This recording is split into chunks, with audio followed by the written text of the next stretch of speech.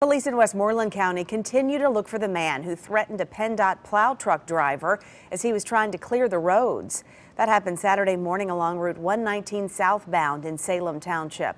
The driver said a man in a two-door Honda Coupe illegally passed him. And then at the intersection with Kemp Road, the man stood outside his car pointing a gun at the driver.